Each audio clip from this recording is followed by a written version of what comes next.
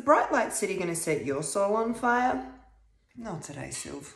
Well, sadly, I'm stuck here in the burbs, but I love Vegas and Elvis. So today I'm making a cocktail called the Viva Lash Vegas. So Viva Las Vegas is a 1964 film starring Elvis and Anne Margaret. It's regarded by fans and critics as one of Elvis's best films. I quite like it. It's also noted for the on-screen chemistry between Elvis and Anne Margaret. The two actually dated for about a year, which is kind of controversial because technically I think he was with Priscilla at the time.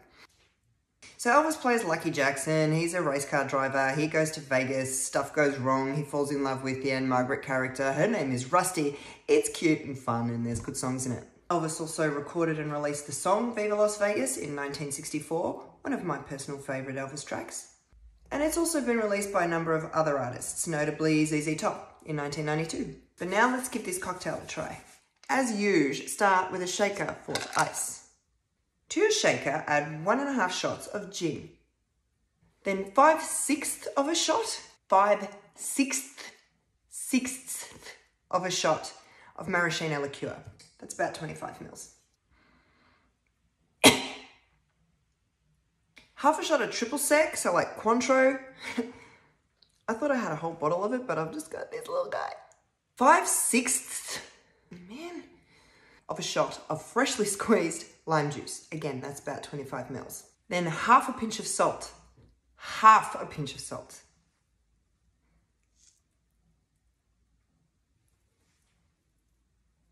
And shake it all up. Strain that into a coupe glass. Or coupe if you like. And garnish with a lime wheel. And there we have the Viva Lash Vegas. Looks pretty cool. It smells quite boozy because, you know, it is. Let's give it a try.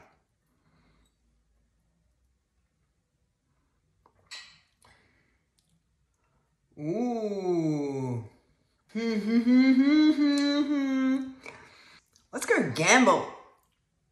Maybe go hang out with some showgirls. Throw some dice. It's good. If you've ever had a gimlet, you'll probably like this. Limey, boozy. Ooh. Oh, it's, oh.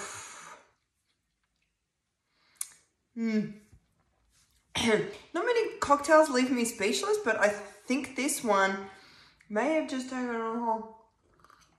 Okay, it's a sipper. It's pretty strong, but if you like strong cocktails, I think you have to like lime. It's just a hint from the maraschino liqueur and the Cointreau of slight fruitiness that just takes the edge off the sort of gin. The salt is kind of there. I think, you know, salt and lime, it makes sense. This is a winner.